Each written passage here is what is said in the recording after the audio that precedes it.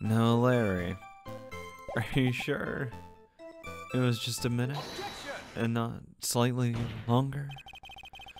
Your very existence being a contradiction, I'm not sure if you can grasp this or not. That's actually really mean. Hey, what? Hey, Edgy. You make me sound like some sort of alien. But your testimony is conclusively contradictory. The problem here is time. I've never had the best timekeeping, you know? 3 minutes after Billy leaves on foot, you follow him on your bicycle. How long does it take for you to catch up with him? Terrible at those. This is much more simple. You saw the lightning strike Dusky Bridge and immediately went to see what had happened. Is that correct? Yeah, well, I wasted about 5 minutes first, but more or less. I have the weather data from the night of the murder here. According to this, the lightning fell at 10:45 p.m. You say it takes less than 5 minutes from the shack to Dusky Bridge. Meaning you probably got there at around 11 p.m. That all sounds about right, I guess. And then Nick showed up and did his falling act. That is impossible. What do you mean? 11 p.m. is when the murder occurred at Hazakura's temple. Thus, Wright was still there in the courtyard. There's no way that Larry could have encountered him in Dusky Bridge at that time. No, excuse me, I have an objection. You do? Edgy, how many times do I have to say this? I'm not Larry, I'm Laurice. Nah. It has not been proven that the murder occurred at 11 p.m. The sister only said around 11, in which case it could have been earlier than that. Watch your footing there, Miss Franziska von Karma. The slope ahead is slippery. But there's still no way that that Wright could have been at Dusky Bridge at 11 p.m. And why not? It's clearly written here in the weather data report. It took around 30 minutes for the bridge to burn out. Therefore, the bridge must have been burning until at least 11:15 p.m. Which means what exactly? Wright did not see the bridge as it was burning that night. He did not arrive there until after the flames had died down. Larry, you arrived at the bridge at 11 p.m. Wright did not make it there until at least 11:15 p.m. Are you still trying to hide something from us? What happened during those missing 15 minutes?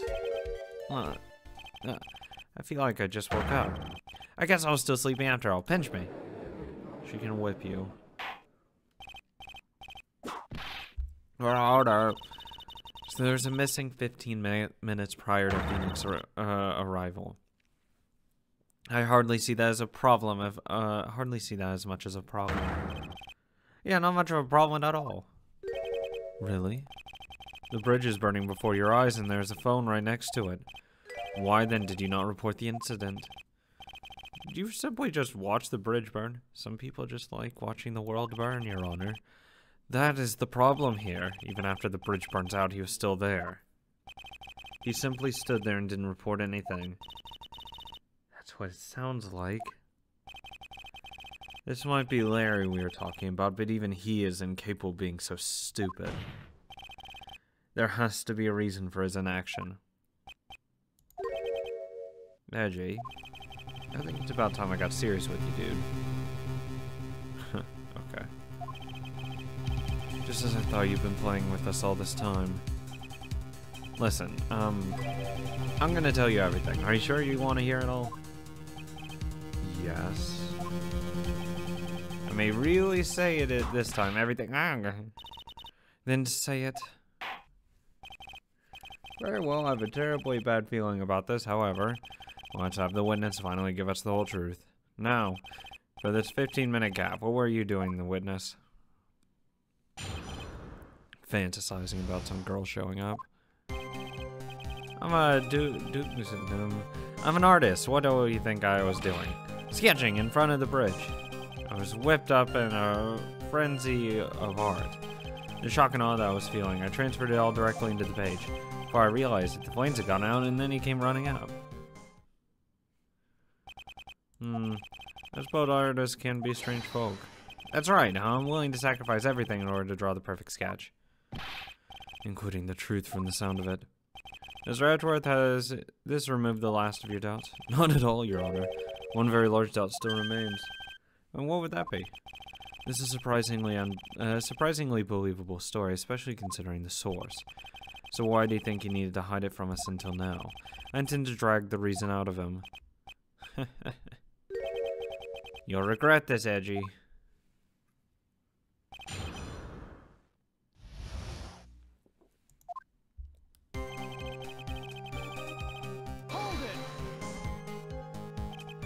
Tell us, Larry. My name's Maurice, got it? Mistakes like that are what keep you from being popular with the ladies like I am. Just who exactly are you? I'm Maurice, apprentice extraordinaire. That's what he calls himself in any case. You are an artist? Of course, I'm an artist, the real thing.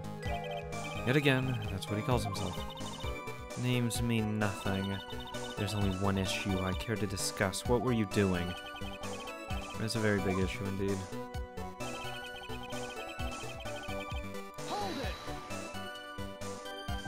Sketching. The burning bridge. The burning bridge and everything that came with it. What came with it?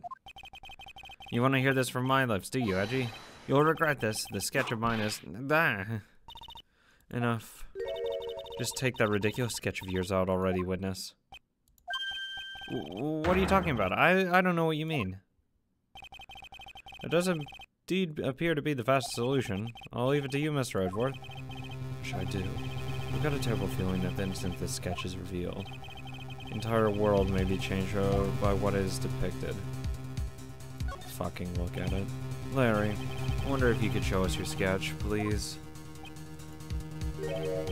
Oh well, even I couldn't imagine it'd turn out like this. Imagine what? Maurice's debut would take place here today, like this. Ouch! Show it now. Okay, but steel yourselves. This is the world of Maurice. There's someone jumping off the bridge.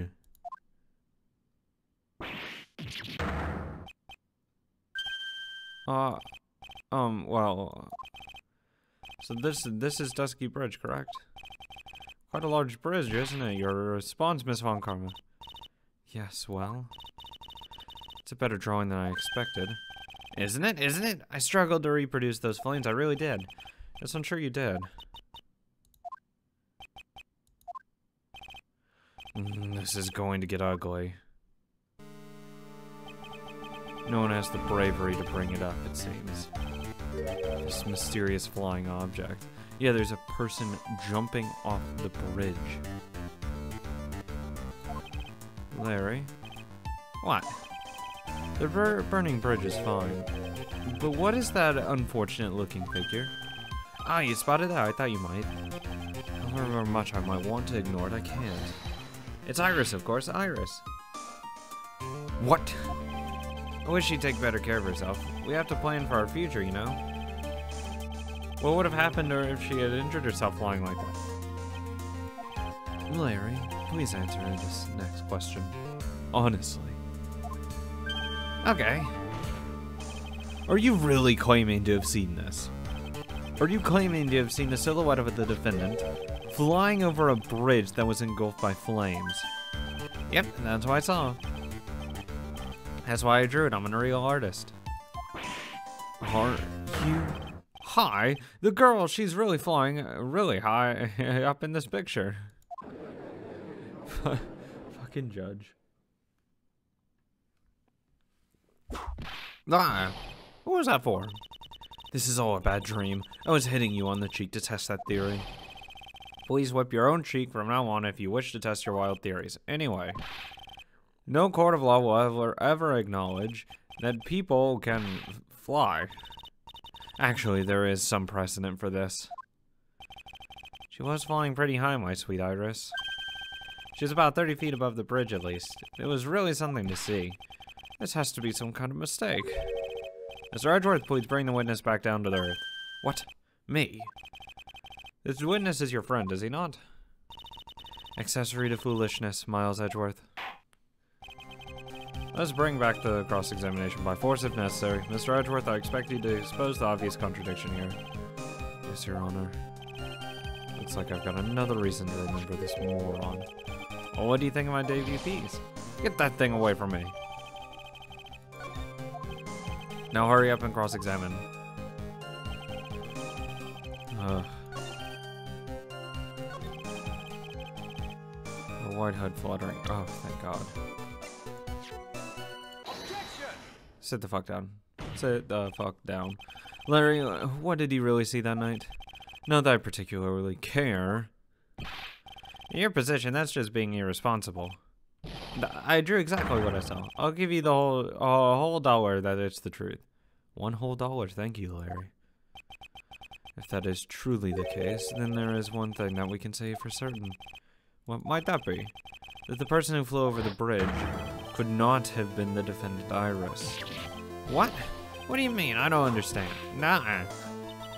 A foolhardy folly of a foolish statement by an equally foolishly foolhardy fool. How exactly can you make this claim? Tell us, Larry. According to this picture, the individual whom you saw, say you saw, was wearing a hood, correct? Of course she was. That rundown shack is quite away from the bridge. The hood is what told me that this floating angel was my Iris. The hood is my darling Iris, and Iris is my darling hood. Ah.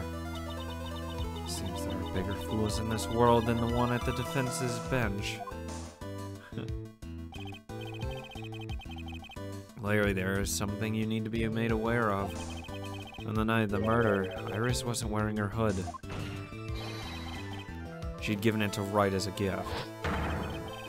Are you going to change your story now? Perhaps suggest it was Wright who took flight? What are you talking about? I think you understand what I mean just fine.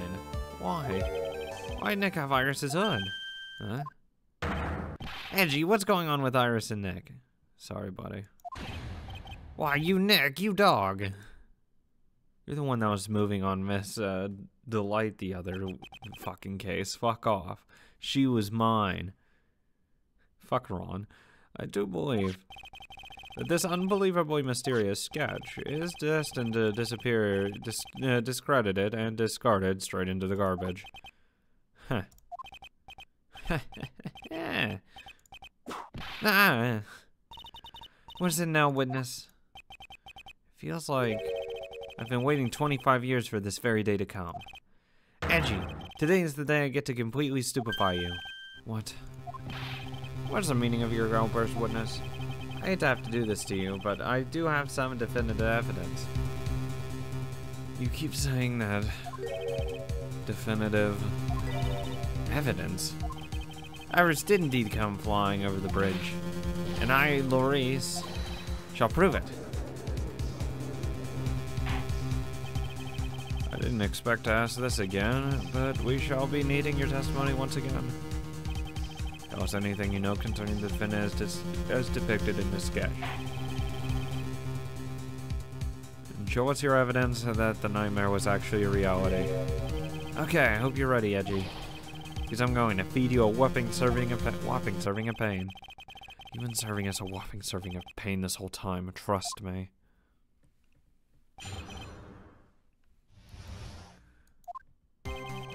When I reached Dusky Bridge, she was already gone. I was so worried I frantically searched all over for her. That led me to finding a beautiful crystal sphere half buried in snow. I'm sure that Iris was simply wearing a spare hood. After all, no one else could have lost a crystal sphere that night. A crystal sphere? This one. Pretty, isn't it? But finders keepers. That sphere, where did you find it? Let me see, around here somewhere. It looks about right. It was half buried in snow. It pretty much stopped glowing by then. But there was still some falling as I walked to the bridge. The court accepts this crystal sphere. That's mine, okay? I want it back afterwards. There's something on it, isn't there? Oh my, it's a bloodstain. What? A bloodstain? Yeah, it's from her staff. You ready, Edgy? By tomorrow morning, you'll be calling me Master Larry. Yeah, I like the sound of that. No one's gonna push me around anymore. Didn't you want to be called Maurice only a few moments ago? Let's go ahead and skip over to there. No one else but Iris, right?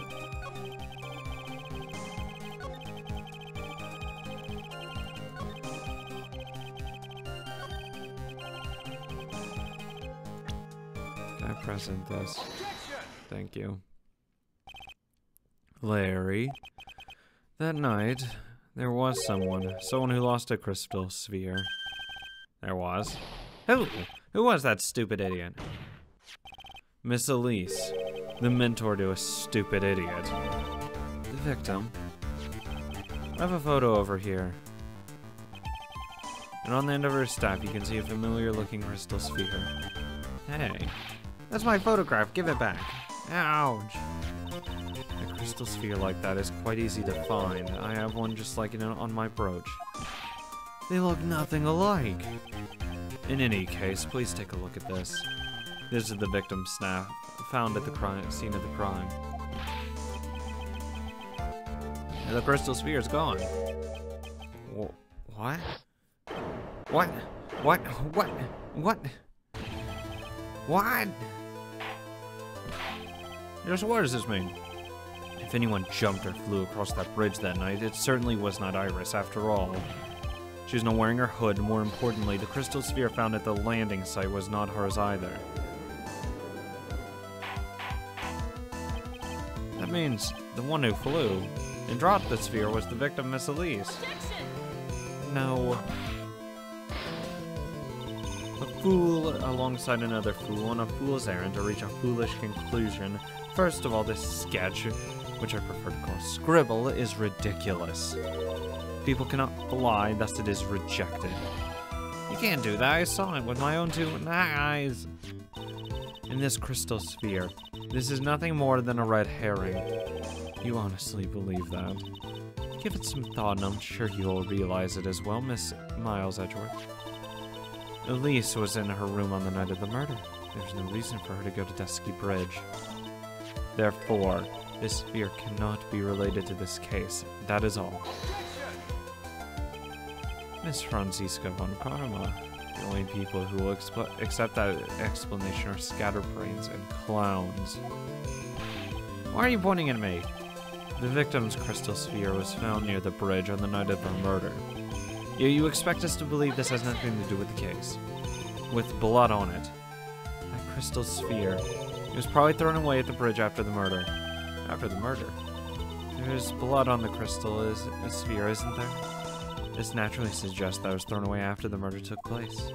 The killer placed it there and to throw the investigation off the scent. The same reason that he drew that ridiculous sketch. What? You mean I'm the killer? No! Enough joking. Just when did this crystal sphere appear near the foot of the bridge? Unless this can be proven in some way, I refuse to believe that this related to the case. She makes a valid point. There is no evidence that Elise left Hazuka Temple that night. However, if somehow this crystal sphere can be proven to have been dropped before the victim was killed, then this case is going to transform into something else entirely. I can. Whether. You respond, Mr. Edgeworth. I want to hear your final opinion on this, on the disposition of this crystal sphere. If it is not entirely related to the case, then this witness who called will have nothing more than a monumental waste of time. Prepare yourself for some very appropriate punishment, Miles Edgeworth. I prove it. Can I prove that the crystal sphere was dropped before the murder took place? Yes. I can. Can I prove it? That isn't the issue. To simply prove it. That's the only option. That's what he'd do. That's the way Phoenix Wright would do this. Your Honor, allow me to prove something to you. I will prove that this crystal sphere is a vital link to solving this case. You will do that. Now look in your eye. You remind me of Phoenix Wright when he is cornered. That should come as no surprise, because right now I am Phoenix Wright, and I am indeed cornered. I order you to present your evidence, Mr. Edgeworth. Evidence that proves that the crystal sphere was indeed dropped before the murder. Give me my weather data. Take that! Your response, Miss Von Karma. Birds of a feather flock together. Are you familiar with this phrase? Miles Edgeworth?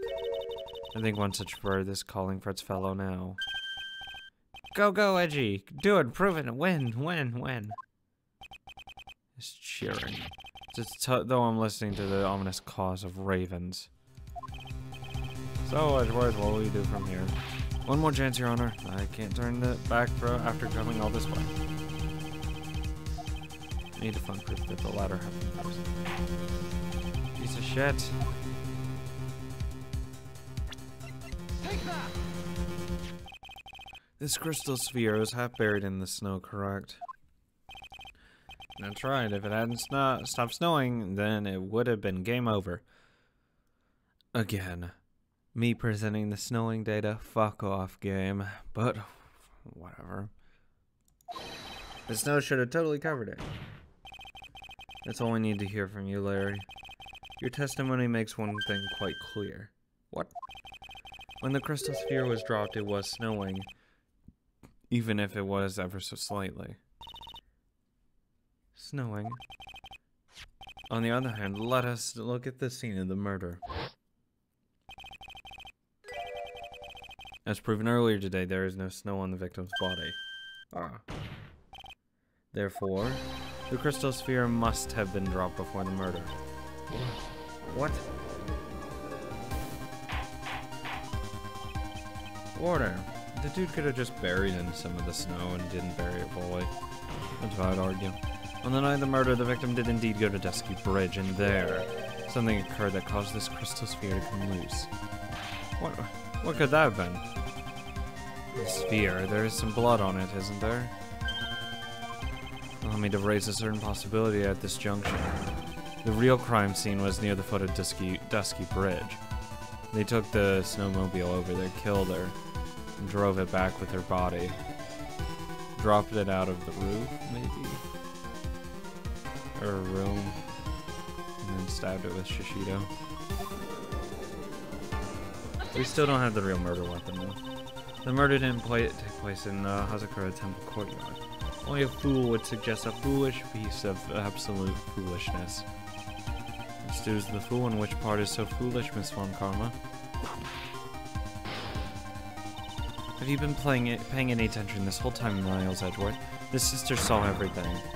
She saw the victim being killed by the defendant in the Hazakura Temple courtyard. Maybe a reenactment. That's not exactly true, now is it? Put it more precisely, what she saw was the murder weapon being removed from the victim's body. That's the same thing! No, it isn't. You said it yourself. Very little blood is actually lost at the moment of the blade's insertion.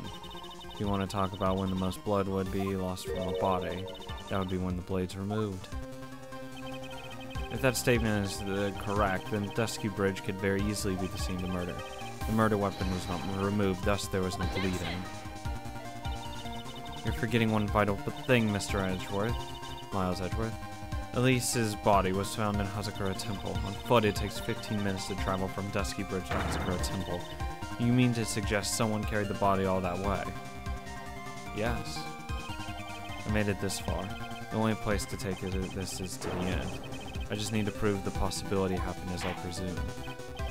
Now, if the defense is ready, the court would like to hear an explanation. Please show us the method by which the victim's body was carried. Track photo. Yes. Take that! On that snowy night, there's only one way that body could have been moved. The snowmobile. As we know, the snowmobile was used that night. It was explained as having been used to dispose of the murder weapon, but it could have been used to carry a body. Order! And I. This is completely unacceptable, Miles Edgeworth. You've dug yourself your own grave. What do you mean? The only one who could have used the snowmobile was the defendant. She's the one who moved the body. Doesn't that put the final nail in her coffin? You're too late, Franziska von Karma. In fact, the defense has proven something else entirely. We have shown that this case requires further investigation. What? Where was the victim really killed? If her body was moved, whatever for? And finally, just what does this image mean? Do you even need to think about that? Such a creature could never see the truth, let alone describe it. This witness certainly sits on one of the lowest possible branches of humanity. However, he would never utter a lie that could hurt a girl with whom he is enamored. He drew this, so it was something that actually happened. The defense stands still firm on this point. Edgy. Thank you. That settles it then. I cannot give a verdict under these circumstances. Don't eat the desk. Right. I seem to have fulfilled my part in this. It's just as I thought, Francisca von Karma. You make a wonderful partner. Excuse me. There's one reason, and one alone, for me being here. To expose the darkness lurking in this case, and then pass it on to Wright. Really? That's what this was all about? You could have just told me from the very beginning. Then I wouldn't have had Francisca. Miles Edgeworth. I don't care about what you were here to do. This was my chance to finally grind you under my heel. Shame that your chance seems to have slipped by you. What a shame. Francie. This is all your fault. Such a terrible witness. You're an affront to all legal systems around the world. I demand satisfaction.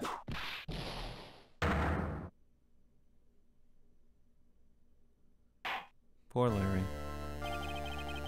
I cannot believe that the witness's testimony relates to an actual event. However, there has to be some sort of answer for the questions it raises. Have his words were here today been truth or lies? Next time we gather in this courtroom, those are the matters that shall be addressed. I'm counting on thorough investigations by both the defense and the prosecution. And with this, the rest is up to you, right? Court's now adjourned. Man, this trial is crazy, man. Absolutely nuts. I have no idea what the fuck is going on. There's so many moving parts. It's so little of it makes sense right now. Oh, Hottie Clinic. I am not in here. Oh. Oh my god, that's an IV thing up there. Wow, I didn't even realize he was in a hospital. I thought he was just like at his desk or something. I didn't even notice. Still up at this hour reading through the trial record of a certain case. It's the first case my mentor Mia had ever handled in a court of law. The horrifying truth I refuse to accept is holding me hostage here within its pages. Wow. Dahlia Hawthorne. What I have read, I don't want to believe. What is written here? This wasn't the Dahlia I knew. After falling into the Eagle River, I was somehow miraculously saved. But I ended up catching a cold that seemed to knock me around the world and back. I feel dizzy, my eyes are ringing, my throat burns, and my head's on fire. But I will recover. I have to recover by this afternoon. I had to meet with the most ill-tempered witness imaginable. I know that he will be able to help me, somehow.